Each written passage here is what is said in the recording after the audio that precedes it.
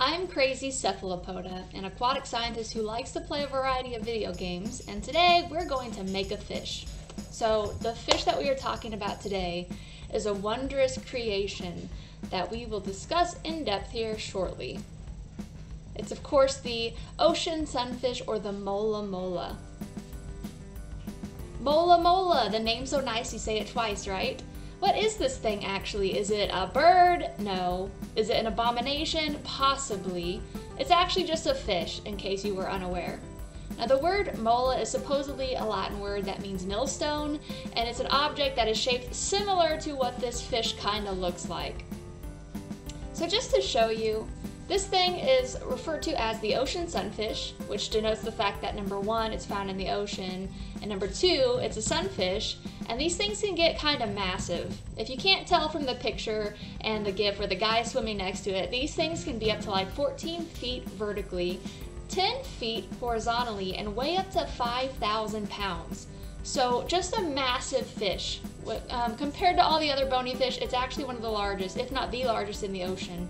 Oh, that's a big fish. Let's just look at the shape of this thing for a second. The mola mola kind of has a really strange bullet-shaped body, if you want to describe it like that, and it sports some really abnormal-looking fins.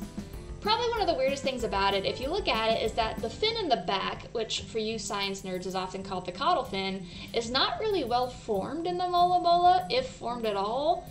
Kind of an odd thing, but it doesn't grow as the fish grows in age and matures. So what ends up happening is that instead of growing into an actual fin, it kind of starts to fold back in on itself. Not sure why the reason is, but either way, you know what they say, business up front, party in the back. I think in scientific terms they call that thing now a clavis, and it kind of uses this as a rudder or steering whenever it's in the water swimming. So interesting. Speaking of weird fins, let's talk about the two big fins that you see on the top and the bottom of the fish. The fins on the top are called the dorsal fins, and then the fin on the bottom is an anal fin. And as you can tell, compared to the pectoral fins, the ones on the side, these two are really long. And there's actually a reason for that, and it has to do with the way that the fish swims. So in order to actually steer or move that big, massive, chunky body through the ocean, they have to beat that top and that bottom fin in unison, and then they kind of steer a little bit with the other two fins that they have. That back caudal fin that's kind of all malformed, and the little pectoral fins at the side. So often when people talk about these things, they are described as a clumsy swimmer who kind of like waggles or flaps their way through the ocean, which I mean, as long as it gets the job done. Now you might think that due to the fact that this animal looks completely bonkers, there's no way in which it could be any weirder, or that it's probably an unsuccessful fish, but you'd be wrong, and you would be surprised to learn that not only are females super fertile, they can have like 300 million eggs a pop for whatever reason, only the gods know, but these are what the babies look like. How is it possible that the young is even weirder than the adult, in my opinion? Who knows? They kind of look like a baby pufferfish, and that's for good reason. Apparently they are somewhat related. So you can kind of see they've got little spines on them, and as they mature, those spines go away and they become the previous thing that we looked at. We could spend literally all day talking about the weirdness of the mola mola, behaviors, the types of things that it eats, but there's people who've done that already. So what we're going to do today is we're going to actually scurry over to this new game we've been playing called Ecosystem, and we're going to attempt to make this fish. Is it possible to make them look any weirder than they already are? Probably. We will find out. So let's pop on over to the game and see what we can do. Alright, so here we are in Ecosystem, and I've kind of gone ahead and created a somewhat habitat. I just put a lot of plants and things together in creative mode, just to have some kind of base of an ecosystem already formed, and hopefully that way my creatures don't die when I make them. So keep in mind this is the unfinished product. But in the game, I believe if you click on this, now you can make a fish. Oh gosh. Is that the face or the butt? Oh, that was the butt. Okay. We're going to try to make a mola mola. I took a little break between making the first introduction and this, just to make sure I would have ample time to forget what they look like. But let's start with the face. I don't think that's correct. Nope. So in terms of teeth, Mola mola, I believe their upper and bottom jaw are kind of like these big bony fused plates. They don't really have like individualized teeth. I like that one. Mola molas kind of have like this dumb expression on their face, so that seems good to me. Now we gotta just make it really wide. Oh. Does that look like the mola mola to you? That's a big bodied fish, right? It was kind of square. Is this the tail?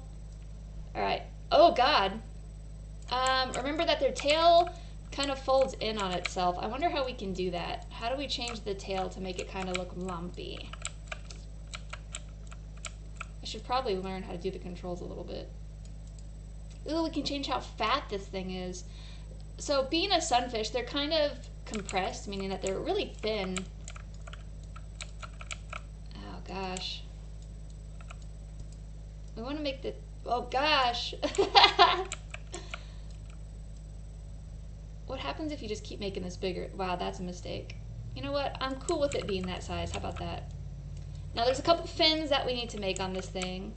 We need to be able to make the top and the bottom fin, which is the dorsal fin and then the anal fin. So, and then pectoral fins, which go on the side. Let's start with the bottom fin, I guess. So by touching this, we can add a fin. Oh, and it, of course, added it to the top. I don't remember how wide that fin is, but I know it's really tall, right? Is it skinny and tall, or is it wide and tall? I'm gonna say skinny and tall. So, ooh, that's a big fin. Let's make it thinner. Yes. Look! I mean, kind of, right? Kind of. Okay. So then I think in this game, in order to make a duplicate, you have to click on this mirror part, and it puts it on the bottom. Yes, look, okay. Right, got it. We've got 2 fins, we're done. Almost. We gotta do the pectoral fins, which are the ones that are on the sides. Think of it like the fish's arms. So I think when you make a new fin, I haven't become a master pro at this yet, you have to click move, and then you can like drag it. Ooh yeah, okay, we did something. Was it a good something? I can't tell you, but we've got 1 fin. Now they're kind of short. It doesn't really have long pectoral fins on the sides. Okay. I think you can rotate it too. Let's try to rotate it back. Because their fins are kind of like backwards, aren't they? Like pressed up against them. I can't tell at all if I'm actually rotating this or not. Making a fish is hard, and I never claimed to be good at it. I hope that the developers of this game don't watch this and see me making a fool of myself on their system. What have we actually done here? Is this a fin? Does this work? It looks terrible. Let's play around with the settings a bit. That did something. It kind of made a little fin.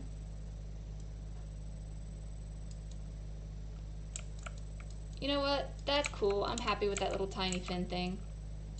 Let's move it closer to the head because those fins are kind of up here. And then let's play with the angle just a little bit more. I don't know what all these flashy colors are. Ooh. Ooh, you know what? I'm cool with that. So then we need it on the opposite side because it's got 2. So we're going to click on this part and then mirror. And look, now it's got one on the other side. This thing is horrendous, but I love it. Does it look like one? I'm trying to think. I'm scared to like change anything. I feel like this has got to be close. Right? You know what? I'll put a picture side by side and we can see, here's what I made. How close is this to the actual Mola mola we looked at earlier? Just for funsies, let's play around with the skin setting just a bit. They're kind of like a silvery color, but I don't really see a silvery option, so I'm just going to go for like a light color. Alright, so to be fair, my Mola mola is bright green, but you know what? In this environment, everything is green, so maybe that coloration works. We've made the Mola mola. I'm going to save it. Just to look really quick, the type is forager, which I think is true. I believe Mola mola eat like plankton, zooplankton, algae. I think they like jellyfish. I think that's their favorite food. And they eat them with those big chompy teeth. So forager's okay. Mating, it says mass, poly, or mono. I really don't actually know how Mola mola mate. I'm going to leave it on mass. And then we're going to save this guy. And we're going to call it the Mola mola. Oh god, it gives you the ability to take a picture, but my dude is so massive. How do I even... There we go. Alright. Yeah, that's vaguely Mola mola-like, right? I'm going to take a picture of this and then show you what the Mola mola really looks like, and hopefully I got somewhat close. Let's take a picture of that guy. I love it. Alright, so click anywhere to spawn Mola mola, and then it can be accessed from the database in the future. I'm so nervous.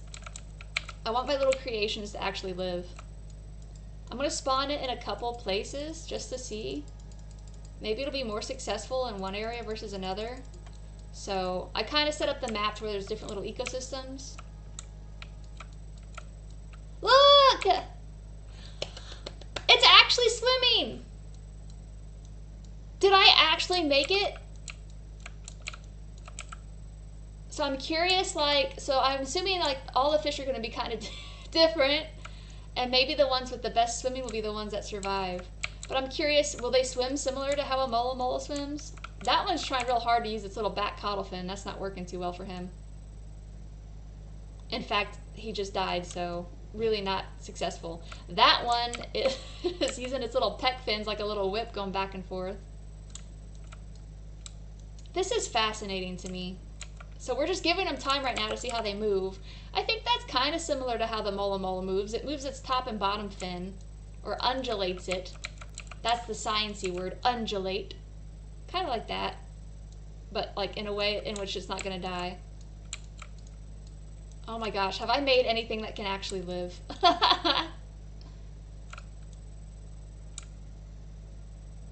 There's so many of them dying. I feel terrible. I'm a terrible creator. He seems to be doing okay. Now I think there is a way in the game where you can learn about their names and such. But I don't remember how to do that. So thinking about like that video we saw earlier, or the little gif of how the Mola mola was moving, we can see that these are trying to move in a variety of ways. They haven't necessarily all figured out the flapping motion yet. Some are. So let's click on some of the ones that are the most successful. This is called Nolan. Nolan is growing. Nolan is vaguely moving all his fins slightly. Nolan has just died. The populations are just kind of going crazy. If you look at the map up here, it shows you where they are, and then these are all the little subspecies that have formed. So the shiny stuff here that I put in the game is plankton. This one is actively going through and actually eating the plankton, which I believe, like I said, I think Mola mola actually do. So that's neat. Probably not an intentional thing that the game actually did, but just the byproduct of having this kind of food resource there that's available. Everything is dying. In real life, though, the Mola mola is like an indestructible force of nature. I think somebody once said you could literally shoot these things with a bullet and it would be hard to actually hurt them. They've got just like really thick skin. And so I think the history is like back in the day when harpooning was a thing. They would try to harpoon these guys and they were just like so stupidly big and thick and indestructible. It would take a lot of effort to actually harpoon them. Now, other kind of neat things about the Mola mola, I will say, is that, neat in a weird way, they tend to get parasites on their body, and so one thing I've heard is that they'll actually go up to the surface of the water in the ocean, and they'll kind of like breach and lay on their side, and by doing that, it lets birds and other things land on them and pick the parasites off of them. So that's kind of like a cool behavior that they model, which I think is neat. I am curious, though, when they do that, if they get stuck on their side, are they able to like put themselves back down? Some fish have something called a swim bladder, and it's kind of like this gaseous sac that they can fill or decrease the amount of gas and air, and it lets them move up and down or change their buoyancy in the water.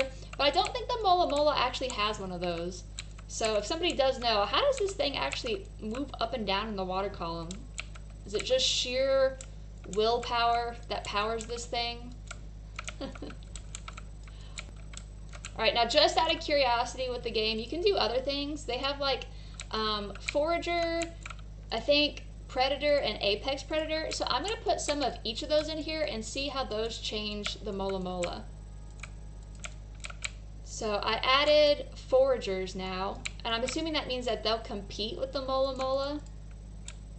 Competition is basically like where two animals are competing for some kind of resource, and that resource could be food, it could be space, you know, things like that. So by adding competition, you might actually put some selective pressures that force the Mola mola or other fish that I've made to change shape or feeding strategy to compete. Or maybe the Mola molas I made are so successful that they'll do really well with all the new stuff that we added, so who knows. Let's check it out. All these little ones are the new shapes that are kind of spawning in, and just like with the Mola mola, the shapes that are the most successful are the ones that are going to win and stay. Everybody that's dying obviously wasn't a good fit. It seems like in some cases the Mola mola population here is actually stabilized a little bit. Like there are still some that are dying, but they're not dying as fast as they were earlier, which is good. Maybe this one's trying to go to the surface to get his parasites ate. Ascend! He's just going. Alright. Don't get stuck up there with no swim bladder. So let's look around a little bit. This is one of the new ones I think that's making it. They seem to be doing okay. Ooh, here's another one that does actually look kind of fish-like, like if a fish and a cactus were together. It's weird that they're all green though. I wonder if the coloration does actually have to do with the fact that I made a habitat that's mostly green. So green would be the best coloration that you could have. This one smiled! Your happiness makes me happy, little dude. But I'm also going to put a predator right next to you, so hold on. We're going to introduce some predators now. Again, we're just adding more things to the ecosystem, making it a little bit more diverse, which is good, but also hopefully changing up the things that are and aren't working. So we'll add a predator over there. What is that? That's not something I made. Is that its face on the front? Is it sideways? I can't tell how... What are you? It's like doing jazz hands. Alright, we're going to add some more predators. And eventually, here in a minute, we're going to add some apex predators just to see. I can't even process what this is. It's like a fish that accidentally has a tumor growing off the side, yet somehow it's being really successful apparently. Let's look at some...